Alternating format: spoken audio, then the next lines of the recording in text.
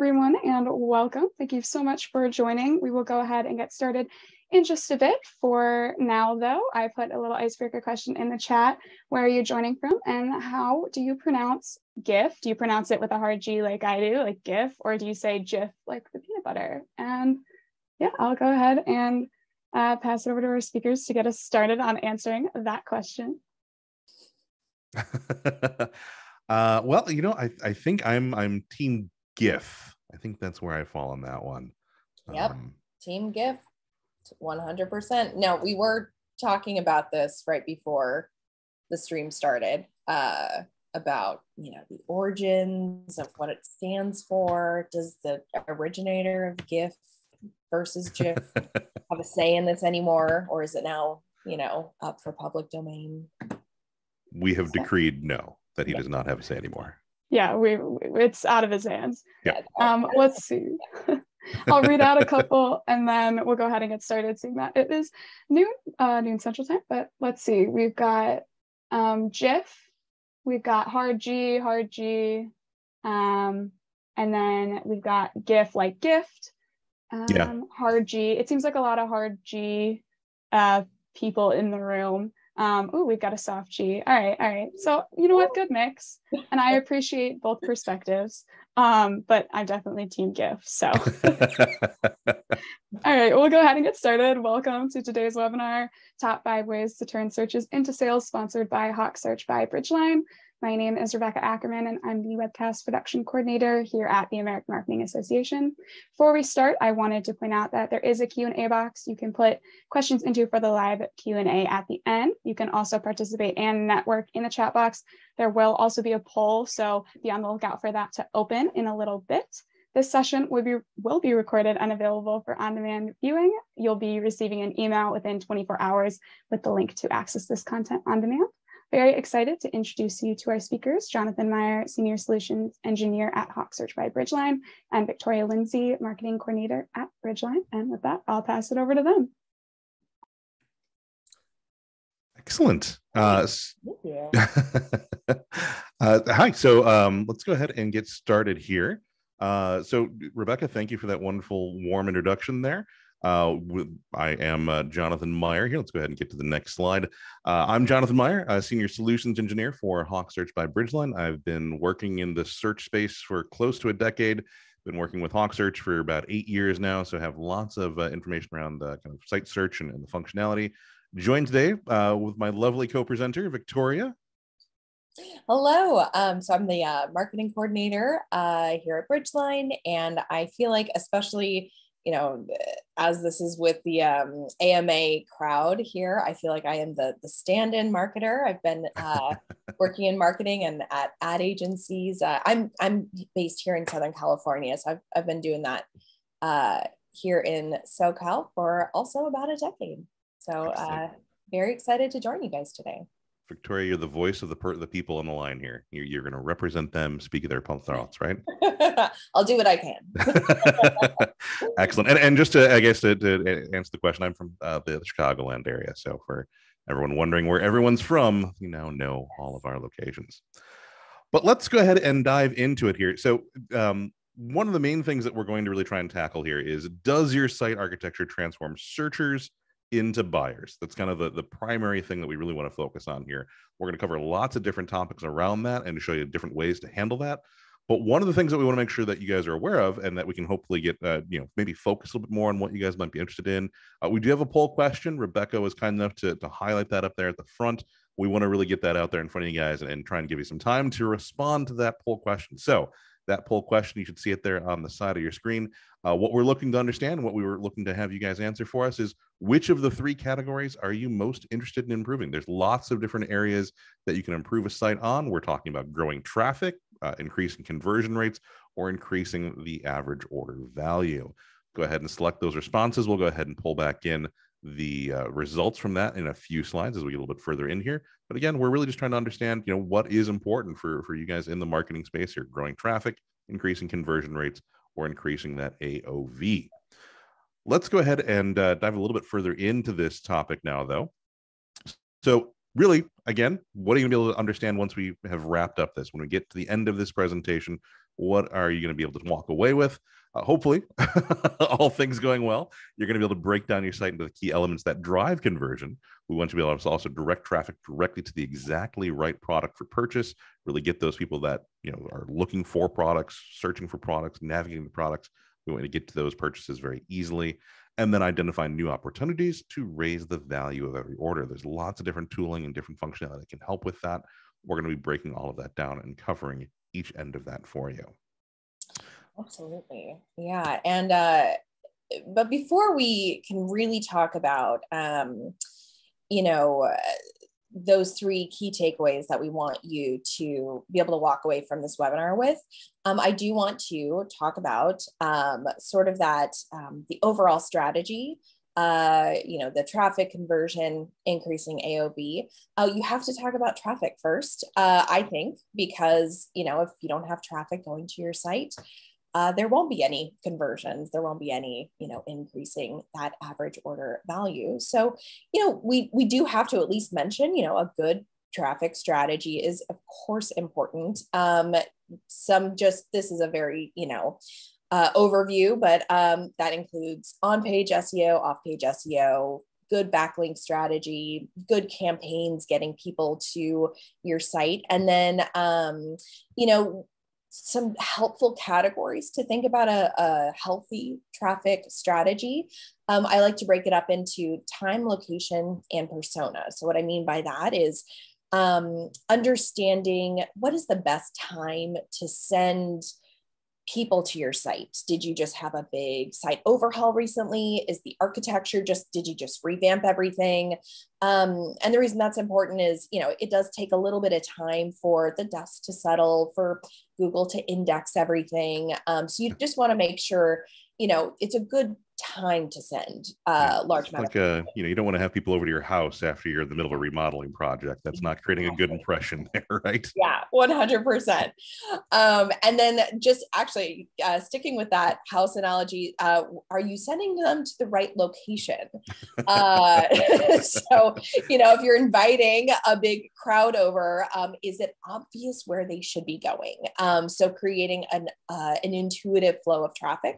If you have a campaign that's launching and you're having them arrive at the about page of your site, but you ultimately want them to be in the category pages to help them purchase a product, things like that. Just very intuitive decisions on the location you're sending your visitors.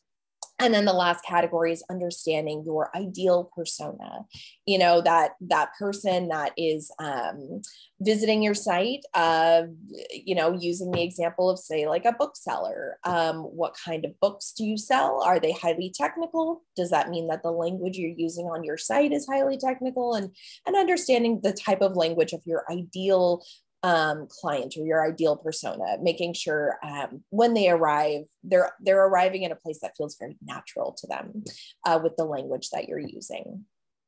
So that's, in an ideal world, the three categories to keep in mind for a good, healthy traffic strategy, along with the, strong SEO content that is Google friendly, image loading time, keeping all of those things in mind to make sure that it's a healthy website, according to Google.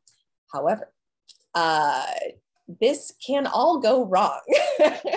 If you are getting people to your site and you're still seeing things like low engagement, low conversion, and ultimately lost revenue, that's where you need to look at, you might have an amazing traffic strategy. You might understand your ideal persona, but if something's not connecting, that's where we're going to get into a little bit of that conversion and AOV strategy.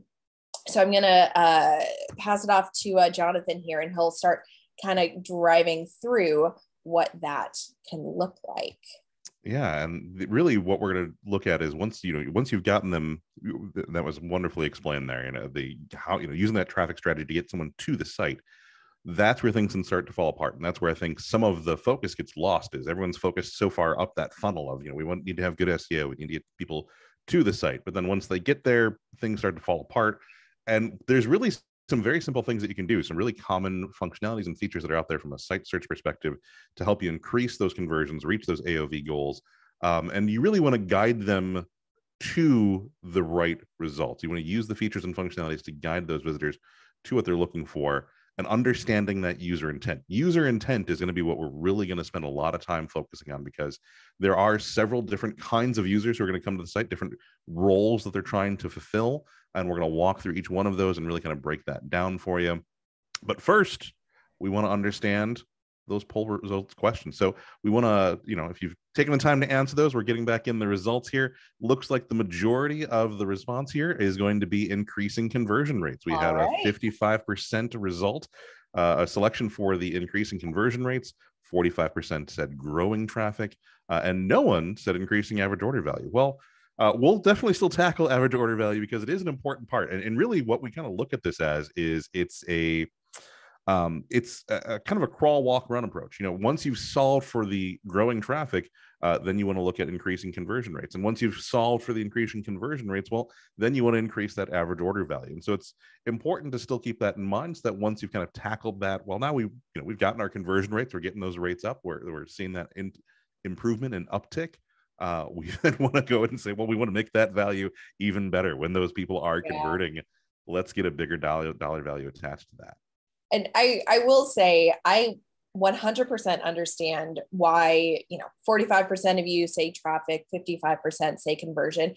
Essentially, that's describing, the ingredients of the cake and the cake itself. And what I would like to say is increasing your AOV. It's the frosting. It's like you already have a cake and that's great. We can make it even better. So that's a little bit of my pitch for why AOV is definitely a strategy that you don't want to leave behind, because you don't want to have dry cake. So that's my pitch. Dry cake sounds terrible. So let's talk about that, about how we can help with those goals. And really, I mentioned a little bit earlier, it's going to be, what we're really going to be focusing on is segmenting that user intent. You get lots of different people to the site. Once we've gone through that traffic growing process and leveraging that functionality to make sure, following some of those traffic strategies that Victoria was bringing up for us, once they've arrived at the site, there's really kind of 4 unique motivations. And really these kind of segmentations also apply to that bigger picture, that top of funnel. Someone's in Google, they're going to be looking for an informational visitor. You're going to have a navigational visitor. You're going to have someone who's specifically looking for transactional. And of course, you're more focused on search. We're going to look at these kind of segmentations from the site search perspective, from the once they've arrived at the site, how can you help support them? How can you break down what their goals are, what their motivations are, what are the features and functionality that will support them. And we'll also provide some examples of sites that are doing these things very well, or things that we can highlight so that you can get kind of a visual representation of what you might want to be looking for to help improve your site. So let's talk about that first segmentation, informational. Who is an informational user? This gentleman here, he is on the hunt. He is looking for information. He is not ready to purchase yet. He is looking to gather information around what he's looking to purchase. These are the people who are really going to be looking for, they don't know necessarily what they're looking for. They might have an idea. They're going to be trying to gather information around what are the different kinds of products that are out there, what are the different features that are out there, the brands that are supported. They're going to be doing lots of research. Researchers, there's another way that you can commonly see this kind of user segmentation described. This is a researcher, informational. This is someone who is really kind of the very beginning of that purchase process. And there's lots of different ways that we can break that down a bit further. Victoria, though, I think you do a really great job of explaining the common habits and some of the opportunities that are available here. Yeah, absolutely. So, very common things that you would see an informational user doing. They're reading reviews, they're comparing products. One of the great opportunities is a chance for them to explore other user uploaded photos of that product or service, out in the world. You might think of like a Yelp sort of scenario, but oftentimes there could be piped into a website examples from Instagram. Someone's tagged this product and now there's like a live feed showing on the website itself what this product looks like out in the world. So this really is an opportunity for a brand to just use this as a chance to be as transparent about their product as possible. Showing it out in the world really gives you a chance to, show that consumers can trust this product, because like, look, you're not even trying to put any sort of veneer on it. You're just allowing people to access reviews and photos directly for themselves, to see it for themselves, and essentially letting other users of that product be your brand advocates. So that's, a really huge opportunity for brands to use this informational visitor to their benefit. And then really your goal is to try and use this as an opportunity to guide the informational user through their experience. So just making it as easy as possible for them to find what they are looking for. So a couple of ways that can look for your site. So here's just a couple of examples before we have Jonathan actually show you, on a live website.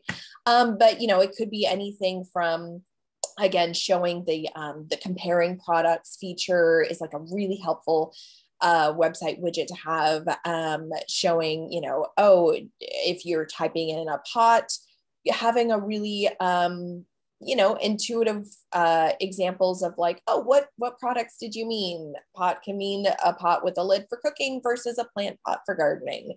Like, let me help you, clarify what you're looking for. So, again, this user is on the hunt, and you just want to make it as easy as possible for them to find what they are looking for. So Jonathan's actually going to jump into a couple of it, or an example here of what that looks like.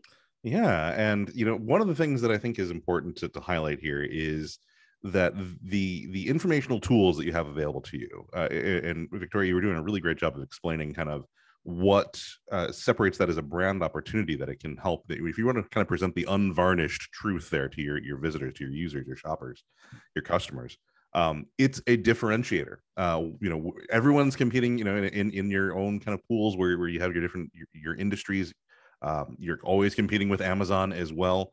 One of the ways that you can set yourself apart is to provide good information to those informational visitors. You become a trusted authority. You become a resource beyond just a commerce place. If I'm looking for information, let's say here we're looking at Apt, who's a consumer electronics, so washers, dryers, televisions, audio equipment. I might be going to them. I would go to them first to do research, to look for information around. If I'm looking to buy like a television, using that data points to also drive comparisons. So we're going to walk through some real quick examples here on Apt of kind of, good practices of what you might want to strive for to help meet the needs of an informational user.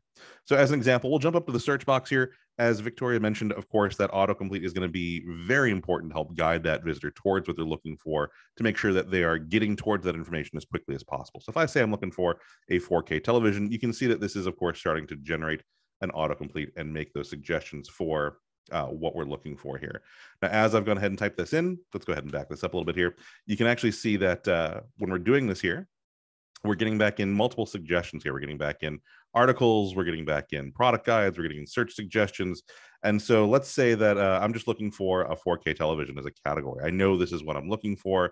I'm not looking for any of these other items here. Again, the autocomplete guides us through this process, make suggestions for searches, categories, articles, and guides. Again, as an informational user, this is important information to present to us, that we are seeing what searches other visitors have been searching on, what categories are available, what content is available, as of course the products themselves. This is guiding that informational visitor towards what they're looking for, because again, they're doing that research. So I might say, you know what, I'm actually looking for that category. I want to see everything that's available. Now that we're at the category level, and we're going to walk through a couple other examples, because some of these do have that overlap here. But the thing to highlight when we're talking about an informational user and what they're going to be getting information out of is, when we're on an experience like this, you can notice that they're presenting other options here. This isn't just a product listing page of all of the 4K televisions that are available here. We're presenting the products as well as information on what are the best TVs, buying guides, several different buying guides I should actually highlight. We're also presenting multiple different facets and filters to let the visitors see what's available. The screen sizes are going to be important, things like that. But really what I want to highlight here, I'm sorry, Victoria, did you have something? Oh, no, you're good. Excellent. I'm sorry. I thought I heard you say that. I thought I heard you there. I didn't want to, I have a tendency to ramble on. No, you're doing great. Let's go ahead. And what I really want to highlight there, one of the key things from a site search perspective, beyond having that autocomplete, beyond having the good facets and filters, and beyond presenting even rich content like this outside of the navigation choices, is a product comparison. Take advantage of all that information that you have around your product catalog to let a visitor very easily compare products using that data. So we have an LG here, we have a Samsung, we have another kind of Samsung. Let me make those selections there. You can notice this is also front and center. This is above the product image. This is letting you know that comparison is a part of the experience here. Calls attention to it very clearly. One of the things that we can talk about from a feature perspective is all the different tools that you might want to have available to you. But a part of this is always going to be UI. How important are you expressing this is, and how easy are you letting your visitor know that this is functionality that's available? So we've gone ahead and added these to compare. We'll go ahead and click this compare functionality here. This will then take us into a product comparison screen where we're then able to see very easily side by side what are the differences between these products. For example, the LG that we highlighted here has a direct type of backlight. The Samsungs do apparently not. However, all of them do support dynamic range. So as an informational visitor, someone who is looking to gather research, resources to understand what's available before I make my purchase process, having functionality like this, those buying guides, having relevant content, providing facets and filters that a visitor can see what are the options that are available to me. But really, the comparison feature is the one that I would say, if you're looking to do anything in this space to really meet the needs of an informational user, this is going to be one of the key ones to really let them see what is available as a difference between these products. Maybe it's very important to me that Alexa is a part of the virtual assistants for this. This makes it very easy for me to highlight several different items, put those into a product comparison, and to see side by side what is available for those. Let's go ahead and get back into the deck though here. Let's show you a little bit more and move on to the next segment that we're going to talk about. So what is that next segment?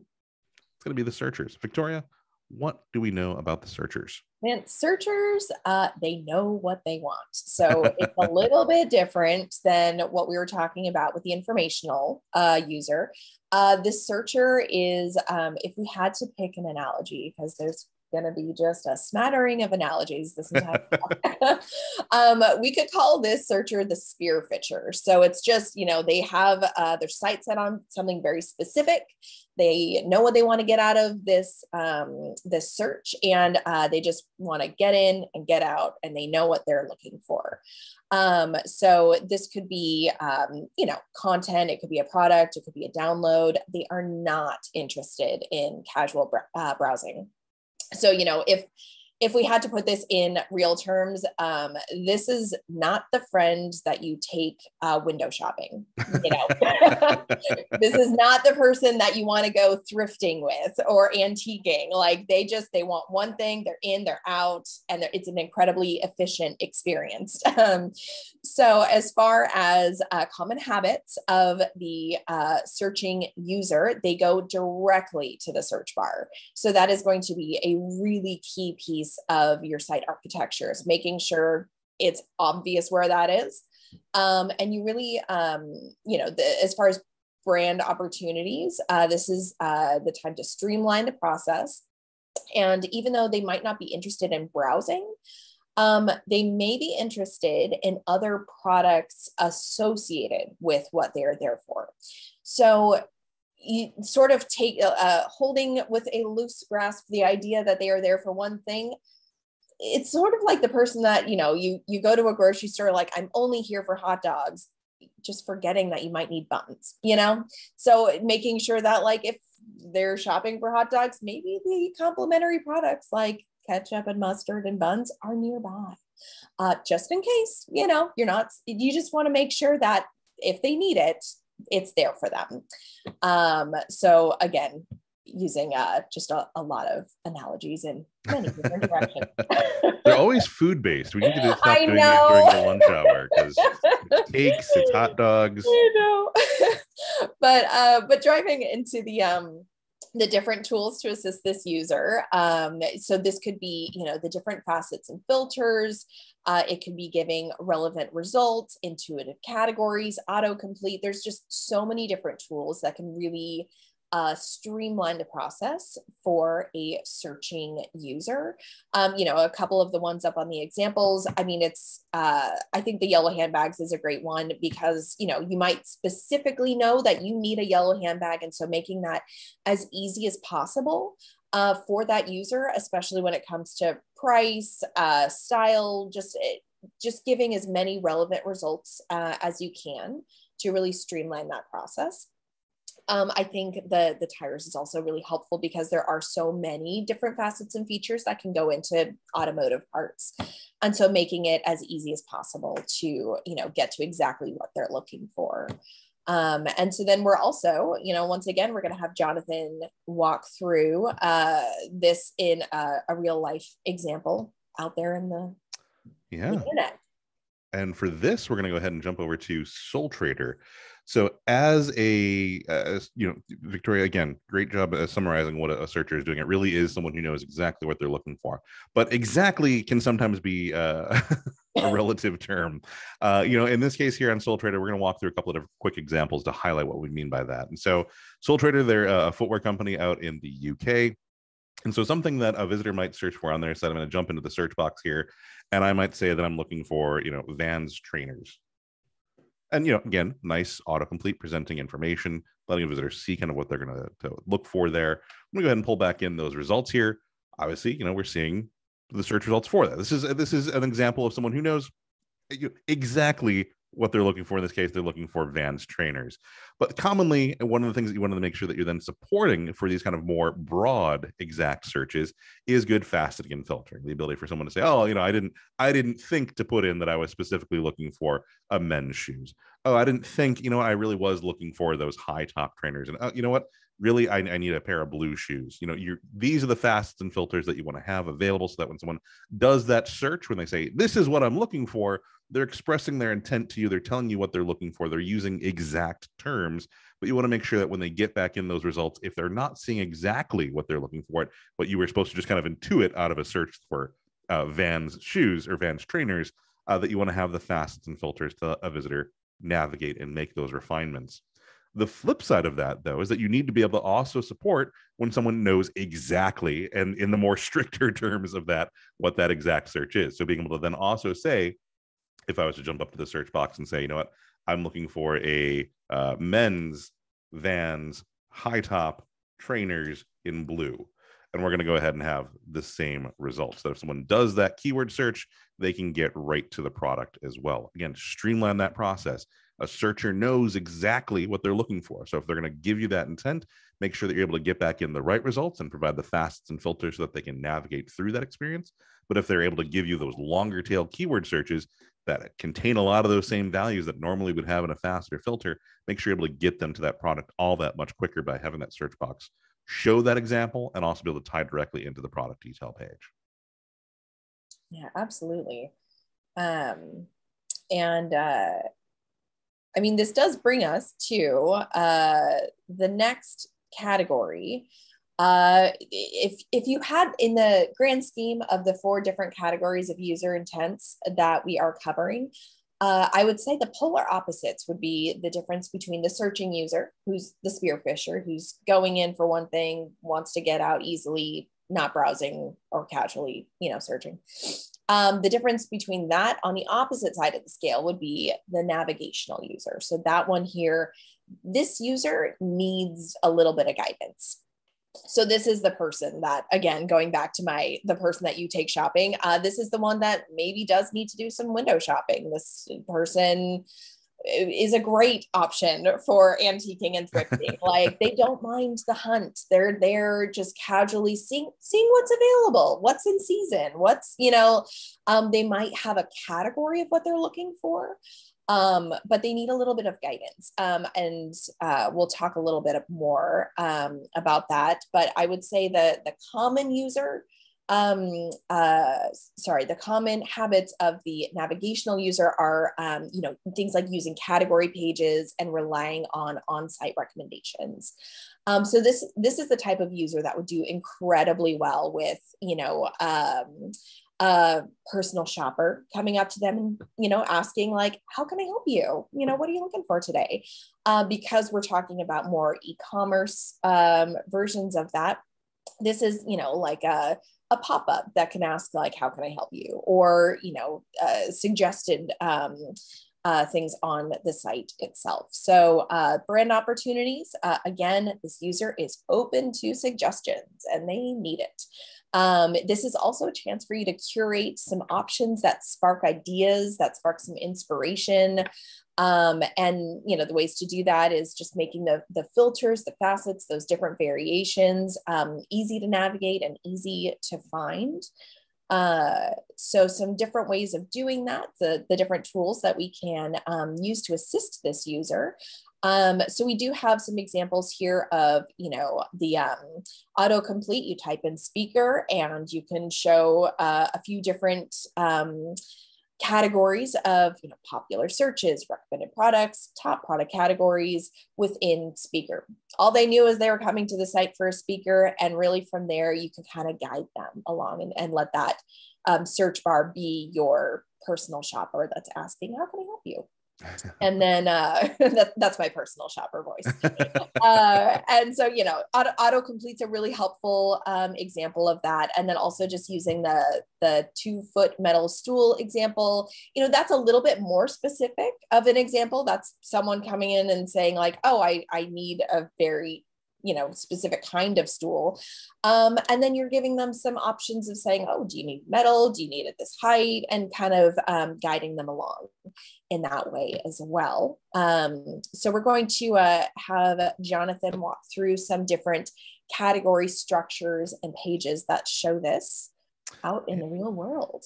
Yeah, and to accomplish that, I wanted to give a different feel here. We've covered some very commerce focused examples. Apt being consumer electronics, Sole Trader being very, shoes, and you can't get more consumer than that. But one of the things that I do want to make sure that we're also highlighting here is that these kinds of ideas, when we're talking about the informational visitor, the searcher, and the navigational, these also apply to the B2B experience. And this is usually a little bit more heavy in terms of like the complexity. And so I thought this would be a really good example to highlight some of the navigational functions from a B2B experience, because they've got a lot of different things that they need to consider when you're thinking about a B2B catalog. So here we're looking at Allied Electronics, who really has a very complex catalog. They are an electronics supplier here. So we've got things like, different tools and hardwares and switches and relays and sensors and wires, and just a very complex catalog. And so one of the things that you want to make sure in a B2B environment when we start thinking about this from a navigational, this of course also applies to e-commerce, but just kind of provide the example all the way on the other end of the spectrum here of like the most complex example that you could get of a navigational experience would be something like Allied here, where I might say that I'm looking for sensors. And if I'm not going to go for the search box here, maybe I'm going to use the navigation option. So having those clean categories front and center, another way to help the visitor understand what's available on your site here. We're going to say that we're looking for sensors. This will take us a little bit further into the experience, where now sensors is a broad category for someone like Allied Electronics. So we're saying, suggestions for featured brands. There's a little bit of rich text up here at the top for some SEO. So I'm going to loop that back around to the top of the funnel experience here. I have that good traffic strategy there. Exactly. So yes. That is important. But once you're on this page, we're a little bit further into the experience. Maybe I'm looking for encoders. I'm not even sure what an encoder sensor is, but in the B2B space, there's a lot of them. So you can see that once we've navigated to this page, again, we're providing the kind of experience of that category structure. We know the top level category, we're doing that subcategory. It's cleanly defined in terms of the number of options that are available. Got that visual representation of what that subcategory is as well, so suggesting the brands like we saw there. Now that we're here on the subcategory here, so we're on the sensors and encoders page here, you can see that obviously we're pulling back in the relevant information here for that category. There's some detailed information in terms of the actual product. So again, letting that navigational visitor understand what's available. The way to think of a lot of this, and you're noticing that there's probably some overlap in terms of what we're talking about here. It's understanding that user's intent. If I was an informational visitor here, if I was looking for that research, again, I've got that product comparison that's listed here. But if I'm a navigational visitor, I might leverage that product comparison, but really I'm going to be trying to break down what is available here. I've navigated to the particular category. Again, having those facets and filters available is going to be important to be able to let a visitor make those selections. But one of the key things that I would highlight, especially when we start thinking about this from the B2B experience, and again, that complexity that we see there, is not just limiting the number of options that are available. So for something like this, if we go into the advanced filtering, so having this as an option for a navigational visitor, this is meeting their specific needs. It's not just, oh, you're kind of standard, maybe this is more search focused examples of what's commonly being used, understanding what facets and filters are commonly being used to then say, here are the ones that we want to make sure are being presented front of, on the top of the experience, but letting those navigational visitors have a more advanced experience, calling attention to that. That's right there on the side of the page. After the rest of the more common navigation options, we can click that advanced option. This then breaks it down very visually here. We've got a lot of different options that are being returned here: supply voltage, special features, series, shaft size, termination, just a bunch of different options. And again, you want to make sure that when you're presenting this kind of diverse set of facets and filters, that you're again making it still very easy. Just because we're trying to support a navigational experience does not mean that we then need to leave them in the weeds of facets and filters.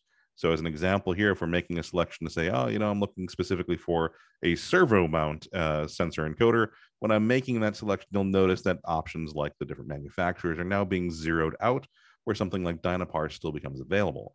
If I make a selection for Dynapar, that then goes ahead and updates the other options that are available here. So these facets and filters are being more dynamically generated, understanding as I'm making these selections, letting the visitor continually make those selections further and further in, so that then I can say, show me the 33 results then for the selections that I've made. Really supports that navigational visitor. You've made those selections, you've shown them all the options that are available, you've helped them navigate through that. As they're making these individual selections, values are being removed and guiding them towards the only relevant options that match what they're looking for. Then being able to then get into those filtered results. And again, now I can make suggestions for comparisons or sorting options and so on. But really does kind of support the more heavy lifting that we see in the navigational tools experience. Yeah, absolutely.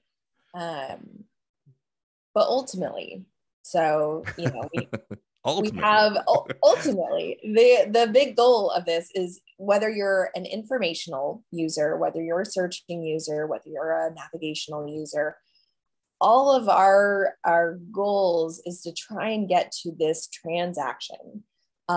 So this is the fourth and kind of the most important of the four categories is the transactional user. So this is the user that wants to buy. Now, they may have started as informational, search, or navigational, but ultimately, you've done a great job. You have guided them through the journey. They found what they needed. They've added to cart. And so now this is the user that is ready to make a purchase. So the brand opportunity, and I'm not going to cover, what are the common habits of this user, because the common habit is they've added to cart. So that's where they are. And so now we have some opportunities to essentially get that frosting on the cake. So the cake is already here. They've already added to cart. That's what we wanted.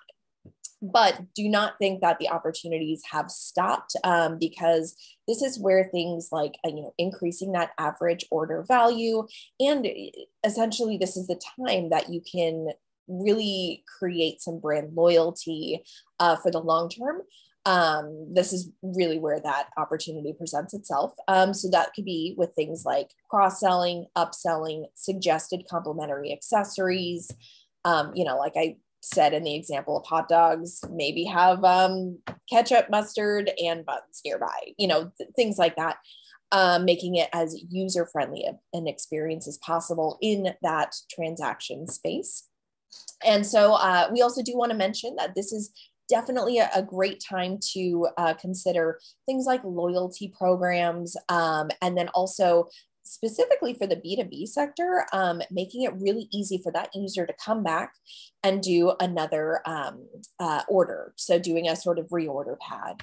What that can look like is things like I said, doing recommendations, spotlighting. We'll get to see that, in a real life example in a second. Abandoned cart messaging. I know, when the pandemic started and everyone started online shopping, like there was no tomorrow. I may have been one of those people. I had like a real practice of, I'll just keep adding to cart and I'll think about it later. And then there's a handful of email campaigns or pop-ups that would, say like, hey, we noticed that this is in your cart. Have you thought about looking at that again? Or can we suggest these other items to go in the cart? Or did you know that we only allow, our top rated products to stay in the cart for an hour? Do you want to look at your cart again? Like there was all these like little, different brands did it differently, but there was, it was an opportunity for increased communication where it would be like, oh yeah, I forgot I added that to the cart. Let me look at that again. Or, there's a coupon presented or a loyalty program I could sign up for to really help get me through that transaction process. But all of those pieces of communication happened when I had already added to cart. So it was definitely, the communication didn't stop just because I added to cart. It was really still an opportunity for some brand outreach there. Just showing here the thanks for your order. You've already placed your order, and then they can also do some pop-up and spotlighting of shopping our best sellers. In the top right there we have an example of what a reorder pad could look like. And I know we're gonna give some examples here of what that looks like out in the world itself as well. Yeah, we're gonna let you drive a little bit here, Victoria. So welcome to my shopping experience. So it is, July of 2020, and here I am on West Elm, and I am going to, I am looking to redo my bathroom.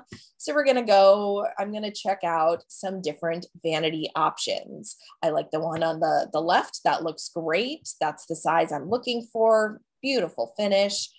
I'll go ahead and click. Yeah, that one looks perfect. I think it's great. Ship to home. And so even in this form right here, before I even have a chance to add to cart, I can go ahead and see the complementary products. So I, can look at that and say, I'm going to unselect. I don't need a sink. I don't need those accessories, but I do need a mirror. I need a mirror above that vanity. All right, so let's add these two products to cart. Super streamlined experience. Now I'm already in my cart and I still have more suggestions. Again, this is more chances of communication with the user. And these are other, again, complementary products. This could be other things with a similar style or just other home goods that West Elm thinks I might like. But I'm going to go ahead and go through the checkout process at this point. Now from here, I love the addition of, the home delivery and just kind of doing even more, breaking it down in other complementary products. So that's a really a good example of, I'm a transactional user. I'm ready to give you my credit card number, but you're just making sure I'm not forgetting anything and low key suggesting other things within the same world of what I've already let you know I'm here for. And Victoria, I think it's also a good kind of transition here because they're also calling attention to one of the other things you mentioned, the loyalty program here. On this checkout screen, they're talking about, earn 10% back in rewards. Rewards are a big portion of that. And I think we also want to touch on Old Navy as a little bit of an example of that. Yeah. And Old Navy, I know we mentioned that the transactional user, they've already added to cart, and that's a great chance for you to mention loyalty programs. Old Navy, I don't know, maybe you've seen their advertising. They tend to be a little bit high energy and to let you know right away everything that is going on. So you go to their site and that is the first thing that they are letting you know, like, hey, we got a loyalty program. You're going to want in on this before you even get into our site. So they do make it very clear up front. And then there's always, headers up top. There's still even a little pop-up on towards the bottom of the screen. So they really want you to know, like, we have a program. It's probably going to add some value to your shopping experience. So they actually do that at the very beginning, regardless of user intent. They want you to know that, like, hey, you're probably here to spend some money, and we're going to make it easy on you, and have a program for you to take part in. So that's, again, those are just some examples that, I don't know, may have come from my own personal experience. So we know what your bathroom looks like, and we know what you're wearing. Exactly. What's in your closet, I should say. There we go. Well, we couldn't get more opposite in terms of the busyness versus the sedate than going over to someone like MRC Global, who has a lot of options here, but this is really direct and to the point, not very flashy at all. But this is an example of the flip side of that. You mentioned in the examples that you went through, reordering pads. When we start thinking about, what can we do to help increase average order values and really drive that transactional visitor, in a B2B environment, it's going to be those, very commonly in this space, it's going to be people who are coming back in and they're reordering the same thing that they've ordered for the last 6 months because they're basically just restocking. They're getting the same gaskets and pipes and nuts and bolts and things like that. So here's an example of someone like MRC Global, who has several different ways to completely streamline that process. There's a quick order form where you can very quickly drop in item numbers, put in the quantity, and get those added to cart. It would show any order history, so I can really quickly view any orders that I did have open, and of course do like requisitions or reorder things, all from this first home screen when you're logging in. So kind of the inverse of what you see in a common commerce example of, presenting these options at the checkout screen.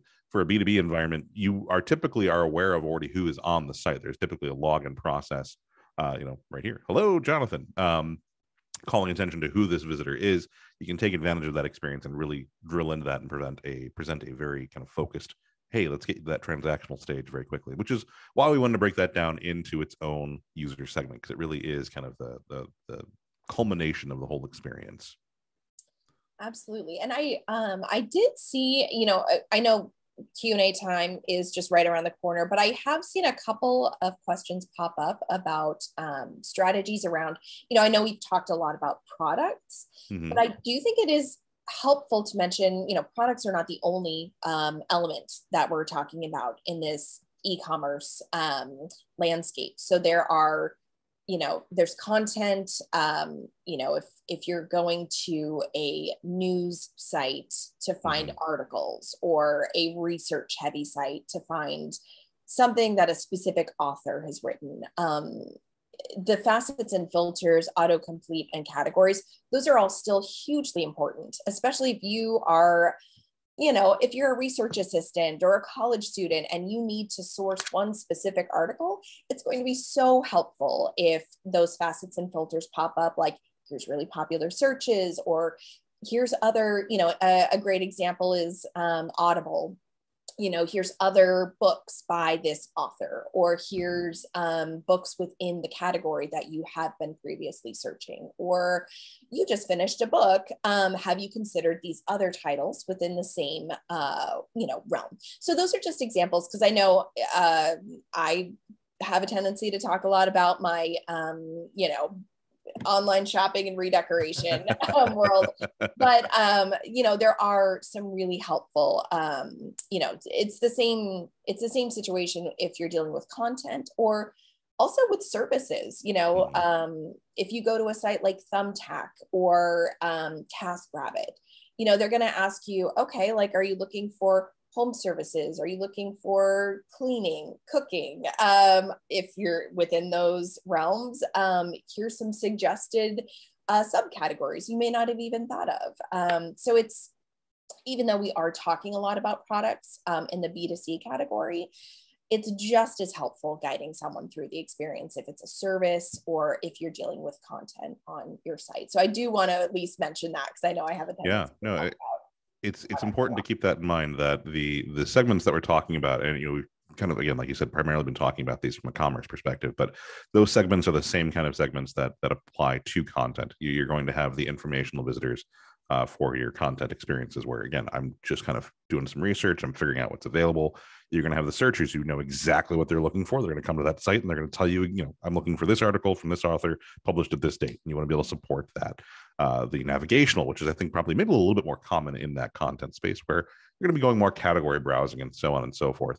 The transactional piece, though, even though again that has that's commerce kind of in connotation, it really is, are you delivering on that? Are they finding the content? Are they setting up that appointment? Are they downloading that document? Are they scheduling that event? Whatever kind of that conversion point is for you is still the end goal. And you can still leverage things like, hey, we know that you've been here before, you've attended this event, so let's show you other events, or very similar kind of ideas.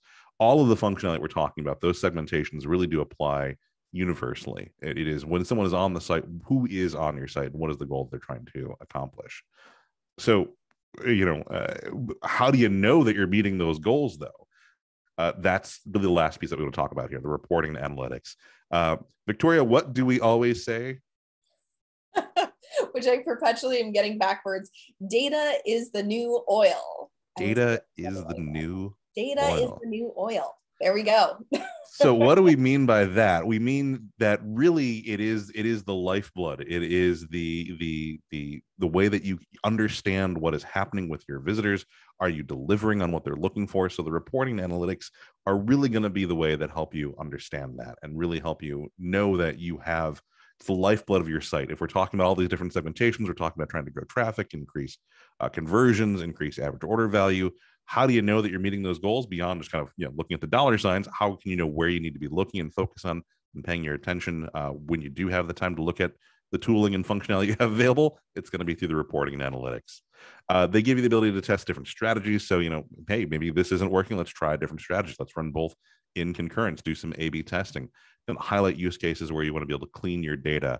We're talking about all those different use cases where we're doing product comparisons. Well, if you don't have good data, that's a good way that you can very quickly discover that, is that reporting analytics will show that, hey, people are engaging with their comparisons and they're not doing anything with it because they're not finding the information that they need to make those informed decisions. The regular reporting, it just really helps you understand kind of day in and day out what's actually happening on your site. What are your visitors actually doing? It can give you a bunch of different insights into where you might want to be paying attention to. So what do we mean when we start thinking about reporting analytics? What are some specific reports that you want to be looking at? Really, there's a few that we want to highlight here. You want to understand redirect. So something that is very commonly used in both content and in commerce is the idea of if someone does a keyword search and they know specifically what they're looking for as a category level, that example that we first did on Apt, where I said I was looking for a 4K television, that might be a better use case to redirect from a search experience to redirect that towards the category page. Some reporting and analytics can help you understand that. Searches without clicks, your top 250 facets. There's a number of reports that we do want to highlight that you should be paying attention to. Searches with poor results. A good example of, when someone does a search on your site, are they getting back in 0 results? Are they getting back in less than 5 results? What do those searches look like? What are the things that they are searching for? That reporting will let you understand that. Are you not carrying a brand name that your visitors might be looking for? You're not carrying an author that they're expecting to find.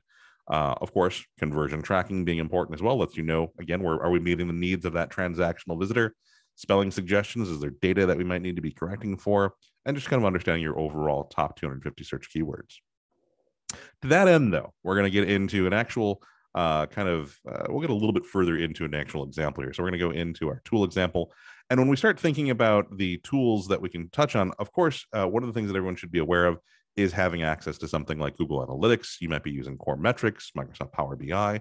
There are a number of tools that have reporting and analytics available. You should definitely be taking advantage of those. But we do want to, of course, give you a little bit of an insight into actually HawkSearch, because we believe that we have really good reporting and analytics. There is a whole reporting section here that we can dive into.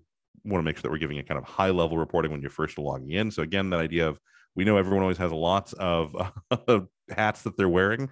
On the marketing team, you might be, wearing multiple different hats. And so when you put that search hat on, what are we going to be able to get the information out of? You want to be able to take advantage of kind of high-level snapshot reporting when you're first logging in here, seeing things like, well, what are my top 10 keyword searches? What does that kind of conversion or activity funnel look like? What are the facets and filters that we're talking about and that we're using?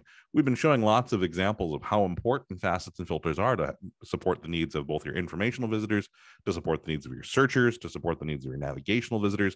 well, what are the ones that they're actually using? Are there deficiencies that are there? A report like this can help you highlight that information and understand those use cases. Let me actually go ahead and jump into the full reporting suite here. And because we've just been chatting for so long, let me go ahead and log into our demonstration environment. I got kicked out of my demo here. Oh, no. It's a security thing. It's so that, if I was to wander away, Victoria, you couldn't come up to my computer and start. Yes. But I've logged back in. Now we're looking at the reporting section here. And again, let's take a look at something like one that I think is super important to understand. Obviously, you can see just kind of having access to a lot of reporting that can give you insights into what's happening is important. Can let you focus in on the different areas. But one that I do want to highlight that I think is important for people to understand is something like searches without clicks. I mentioned this in passing on the slide deck, but in a real world example here, this is a report that'll let you understand what are the searches that visitors are doing on your site that they're then not interacting with the results. Of course, any kind of reporting analytics tool, you should be able to change kind of what date range you're looking at. Since we're looking at our demonstration, I'm going to go ahead and blow this out to be over the last year. And you know what? We also want to make sure that we're providing for the different use cases. If you're talking B2B, you're talking B2C, you're talking content, what's important to you might be different from another kind of industry, another business. So we want to make sure that when we're looking at the reporting, that it's focused on what your specific concerns are. In this example here, we're going to say, well, show me any search that happened over the last year where the search was executed and no clicks were happening. But I could also say, show me any search that happened where there was less than 5, less than 10, less than 20 clicks to get those insights into those examples where someone might have done a search and we only had a few interactions out of them. But we'll go ahead and refresh this. We'll pull back in our updated information. We can see, of course, the total number of searches over the last year. Again, keeping in mind, this is our demonstration environment that have happened with 0 clicks. So then we're going to break that down in terms of more detailed information, showing you those keywords, showing you those searches with 0 clicks. Of course, these are all 0 because of the way we configured the report, and then highlighting the number of searches. So now we're breaking it down even further, saying, well, there was 679 searches that we saw that where there was 0 clicks, but now here are the search terms and here are the number of searches that have happened for that term. So in this example here, 329 times people have searched for the term hiking shoe and didn't interact with those results. This is a really clear example of a search that you might want to then understand what's going on there. Are we not presenting the right information for that visitor? Are we do not have the right facets and filters? And in the use case of HawkSearch, we do want to make this a little bit easier. I can select the term from this report. That'll take us to our preview functionality where we can then see what that experience actually looks like. Are there marketing and merchandising efforts that are happening? What are our facets and filters looking like? So we can really kind of troubleshoot that experience. So really having good reporting analytics can help you kind of deliver on that experience, making sure that you're meeting the different user segment goals. But with all of that said, I do know we've been seeing several questions be entered into the chat here, and we want to make sure that we are leaving some time to help answer those. I know we only have a few minutes left here, so we will go ahead and kind of move through as many of these, I should say, not as few, the opposite of as few of these as we can tackle. So let's start with one that we got here towards the beginning of the conversation here. And Victoria, I think you already kind of helped answer this one a little bit, where we had the differences, our thoughts on the differences between converting visitors selling services versus selling products. I thought you did a wonderful job tackling that. We do appreciate that question being submitted. So then one of the other questions that we got here was, are there any add-on costs for website building if those functions such as autofill, on-site suggestions, and product comparisons are added? How much will they be? Cost is really kind of a flexible point. It depends on what features are you looking for. Some of there are options that are out there that are free. HawkSearch is not one of them, but there are options out there if you're just looking to get an autocomplete on your site. That can be something that can be acquired relatively cheaply. There can be then development efforts. It's really kind of a whole conversation that we need to have, and we're happy to have that conversation. Everything that we're showing you here today, the different features and functionalities that were being called out, are things that HawkSearch does support or that we can help support our clients with. So lots of different things that we can help tackle there. Definitely, if you're interested, please reach out to us. We can provide a tailored demonstration for you, showing you those features and functionalities in both B2B, B2C, and of course, content and enterprise searching. Absolutely. We did tackle a little bit about any specific advice for B2B versus e-com as well. Really, B2B is typically just a more complex beast. There is usually a lot of product attributes that we have to deal with. There's usually more complex searches that are happening. Usually your visitors are logged in. There might be custom pricing. There's usually warehouse availability. There's lots of complexities that we usually see for B2B as a main concern, and really being able to support those use cases, being able to support, I'm shopping for a product in a specific warehouse, and that warehouse might have different availability, different contracts negotiated so that it doesn't carry certain brands. Being able to support those use cases, making sure that regardless of what kind of visitor is on the site. So if I'm an informational visitor and I'm looking to understand what does this site support, what does this warehouse actually carry, it can be honored by that individual warehouse. One of the other questions that we received here is any advice for buying a service? This Victoria, I'm not sure, maybe you have more insight into this. I'm not quite sure on what that question is necessarily hoping to tackle there. I think that may have been covered because I saw that pop up a few times. So I did want to address that earlier. Is the strategy different for buying a product versus hiring for a service? And ultimately, you're going to be using different categories. You're not going to be talking about, is it a 4K television versus some other television you're going to be talking about? Is it house cleaning, and how far do you want it from your location? So different categories, but the same idea of having easy to navigate architecture of your site, and then facets and filters that make sense for that service. If it's house cleaning, you might not be doing an add to cart function, but you might be doing a book this cleaner function, or you might be if it's a site that has multiple cleaners to pick from, you might be looking up reviews of cleaners for, past, from past clients, things like that. So it's, even though we do keep saying add to cart as part of a transactional sort of example, in different sectors, add to cart is also download this content, or check out this book, or book this photographer, something like that. But actually there's and I know we're right at time, but similar, I tried to cover this a little bit with my answer just there, but there was a question from an architecture firm that does custom homes. Their conversion would be an inquiry as opposed to a purchase. So it's the same thing throughout the architecture of your site.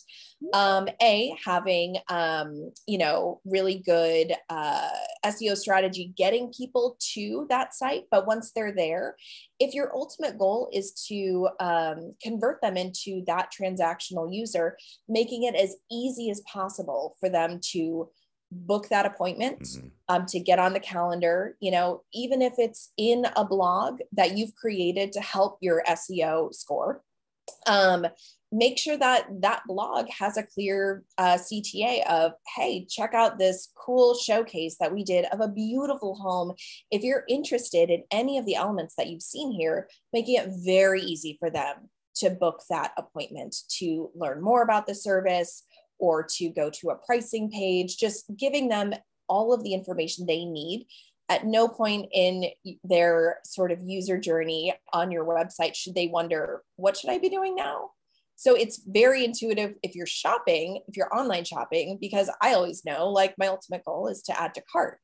But it is a little bit different with services, because if your ultimate goal is to get to someone to pick up the phone and give you a call and schedule an appointment, making it very easy for them to do that on your site, regardless of if they're in the about page, the blog, anywhere, they should be able to know, oh, I should just book an appointment and find out more information. So that's my little spiel, but I know we're at time. So these have been really good questions. I've really appreciated everyone's thoughts here. Agreed. Awesome. Well, thank you so much, Jonathan and Victoria, for being here with us today. And also thank you to HawkSearch by Bridgeline for sponsoring. Thank you everyone for joining. I did have a last minute question come in asking what the best way to reach you two would be. So if you wanted to say a little bit about that, I can put emails, depending on what you're comfortable with, LinkedIn pages. Rebecca, remind me, are you sending out feedback, or because we could also include, our emails or a book a demo link or anything like that. That would be, the easiest way to find out more about HawkSearch and what we do at Bridgeline. Yeah, no problem. I do send out an email, so we can include any of that information that I can get from you in a bit, and then that'll all be included in the email. So for everyone wondering about that, that is your answer. And then as a reminder, this session is available on demand, and you'll be, as I just said, receiving a link to the on-demand content within 24 hours. In that whole email, you'll have all of that good information. I'd also like to draw your attention to our session survey feedback now available. I'm sorry, our session survey now available. We'd love to hear your feedback. Thank you, everyone out there, for joining us, and I hope you all have a great rest of your day. Great. Thank you, everyone. Thanks, everyone. Thank you, Rebecca.